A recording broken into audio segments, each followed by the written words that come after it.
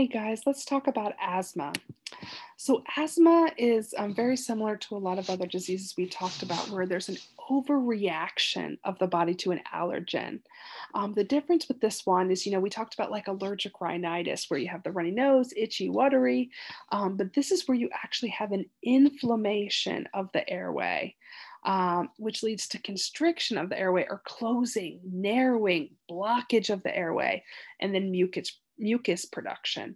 So, this is a lot more serious because this can lead to actually life and death, problems where the airway completely closes and there's no oxygen getting into the body. This is a chronic illness, and I've heard a variety of people that have it or have kids that have it say that it went away. Maybe that's possible, but generally it's considered to be a chronic illness. The thing that's different about it compared with like COPD, there's a lot of things that are different, but one of the biggest things is that it has periods of exacerbations and then things are okay. So in other words, I could have asthma and be doing fine if I'm taking my medicines and medications and things are going well. That's great. And then I can have an attack, but like when I'm having an attack, it's really not good. But when I'm not having an attack, I can live almost a normal life. Whereas with like COPD, like they're always feeling pretty bad. They're always kind of struggling to breathe, no matter if they're having an exacerbation or not. Overall, the triggers, think of the allergic rhinitis triggers. So it can be things that are outside, and then, pollen, animal fur, stuff like that. And then also a big thing is exercise and activity. So commonly, like kids usually are diagnosed with this early on, and they'll be like outside at the playground playing, and then they'll be like, oh, they can't catch their breath after like playing outside. So, like I mentioned, the patient's going to complain of chest tightness. So it's going to feel almost like, excuse me, like a band tying around their chest, kind of really, really hard to take breaths. That constriction is that airway narrowing. They're also going to have wheezing, and wheezing kind of sounds like a whistling sound. And what that is there's all that mucus that is forming in their airways. It's the air that's trying to escape around it makes the whistling noise as it's trying to escape. It's because of all that mucus production. And then they're going to complain of shortness of breath and having difficulty breathing. So the treatments, of course, my first priority is I need to open that airway. So in other words, I need to get in there where I need to get into where the patient can actually breathe. So opening the airway with medications like bronchodilators, that's going to help to open that airway. And even if there's mucus present, it will allow the patient to breathe a lot easier. And bronchodilators, and this is what we usually call the short acting beta agonist, they help to rescue me. So if I'm having an acute attack and my airway feels like it's closing off, I'm having that chest tightness, that's going to help to open that right away. While that's great and I can open it, that's really just a band-aid for a bigger problem. I'm having an allergic response. So I also need medications that are going to decrease that allergic response. So in other words, I need to stop overreacting. So I need to take things like inhaled corticosteroids, and that's going to decrease inflammation, but it's also going to help me so I don't keep showing up reacting all the time. And I can also, over time, use oral medications like leukotriene receptor antagonists, which stop that allergic response from happening as often. But you can see as a whole, like first and foremost, if I'm having an acute attack, I need to open up. But, long term, if this is something like no matter what, like every time I go outside, I'm going to be exposed to all these things, I'm going to react. I need something that's going to stop me from reacting. Because again, after a while, bronchodilators stop working as effectively. And sometimes those airways can get so constricted, like I said, it can be life or death. So I want to really stop myself from having so many exacerbations and attacks.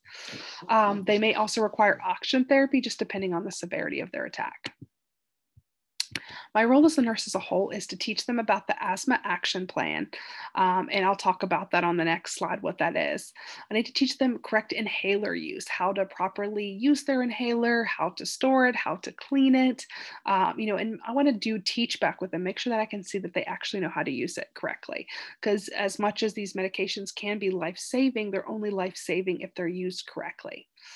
I want to teach them to take their inhalers prior to activity. So, in other words, just kind of like everything else, like we talked about taking your antihistamine before coming into contact with an allergen, I can also take my bronchodilator before things that I know are going to cause me to have an attack. I want to teach them about a peak flow meter, which I'm going to talk more about on the next slide. The asthma action plan and the peak flow meter kind of go hand in hand.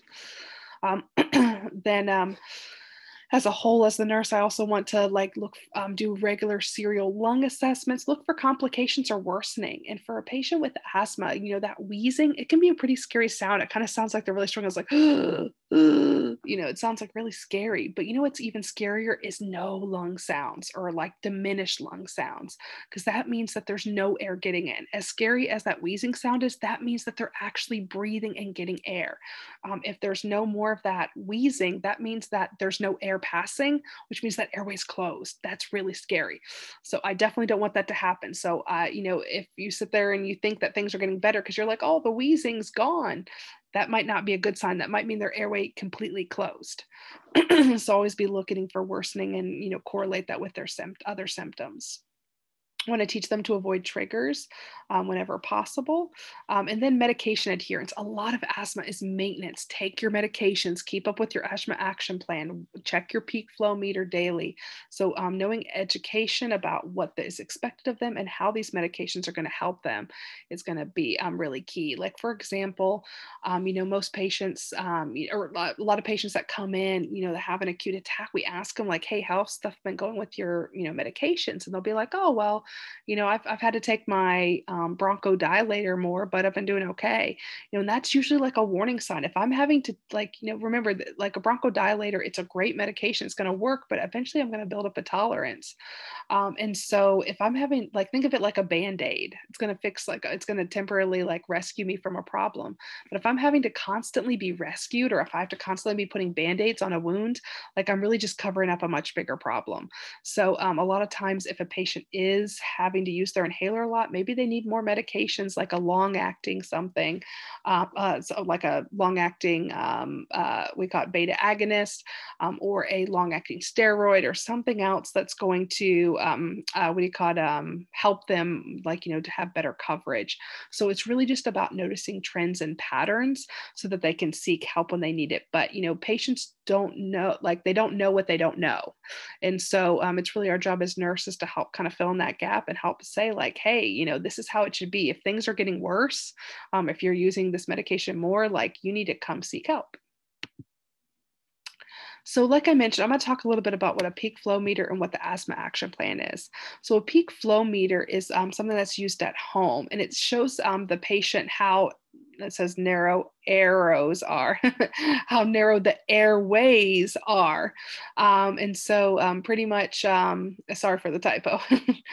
So pretty much what it does is it tells the patient how narrow their airway is. And so it's measuring the resistance that the patient, that it takes the patient when they're taking a breath. So it's actually the patient exhaling to see how much resistance, because remember there's all that mucus that's forming. And so if I have a bunch of mucus and my airway is getting constricted when I exhale, and when what this meter reads is it's measuring the amount of resistance that's coming out, or how much force can I get air out. If I don't have a lot of force to get air out, I'm probably on my way to having an asthma attack. I'm starting to get constricted, full of mucus. And what they do is when things are going well for the patient, they measure what's known as a personal best without any medications, without anything. And that way the patient kind of has that number in their in their knowledge, and they're told what that number is. And then we base a lot of the other things, like we're going to talk here in a second about the asthma action plan. We base that off of the patient's personal best. So it'll make more sense when I talk about it in a second. But effectively, a patient has a peak flow meter. It's not something we use in the hospital, but they use it at home to kind of keep a regular eye. So kind of think of it like a glucometer for like a diabetic patient at home. It's the same thing. The peak flow meter kind of tells them, how are you doing, with your airway status for those asthma patients. So like I mentioned, an asthma action plan. So I told you that a lot of asthma is maintenance and kind of keeping ahead of this illness. So an asthma action plan is an individualized plan that the doctor gives the patient, and they have that personal best, which pretty much this says, kind of think of it like, what do you call it? Like if you were like measuring like your best ability to like complete a skill or complete a task, like, oh, you can do it in this much time, or you can do it this many times. What the asthma action plan and the personal best tells us is like, here's where we really want you to be, and here's what happens when you don't meet that. Um, so the green zone is when I'm at 80 to 100% of my personal best. So if I'm in that range, that's green is good. I just need, it doesn't mean I stop taking my medications. I still need to keep up with my maintenance medications. I need to take my medications on a regular basis so that I stay in the green zone. If I check my peak flow meter and I'm 50 to 80% less than my normal personal best, I'm in what's called the yellow zone. And there I need to take my SABA, which is my short acting beta agonist, and I need to monitor closely for changes. If things don't get better, I need to seek help from my doctor shortly thereafter. And then you can go down to the red zone, which is less than 50% of my personal best. And so, and by the way, the patients don't have to calculate this. The doctors fill out a sheet for them and tell them, hey, if your numbers are between this and this and this and this, and I promise we're not going to make you do any crazy math or in percentages and stuff like that to figure out everyone's zones and stuff like that, because that's someone else's job. But it's just important for you to understand these general ranges. But anyway, red zone, less than 50% of my personal best. I need to take a short acting beta agonist rescue medication, and then I need to go to the doctor or go to the hospital right away because I am in danger of my airway closing off. So these are general tools to help that patient when they're to kind of maintain things and to help them to prevent from having complications. It's a really sad shame, but I've seen a lot of really young kids coming in with severe asthma attacks, and some of them, their airway closes before they can get help, and they end up with what's called anoxic brain injuries, where pretty much they lost oxygen to their brain, and so they're no longer functioning, and they become brain dead. In patients that don't even make it to the hospital because they die, at their house because of that. So it's so important to teach these patients about kind of keeping ahead of their medications, understanding what their asthma action plan is, know how to check their peak flow, and then know how to use their medication so that they can be safe and prevent those complications. Okay. Hope this helped. Talk to you next time.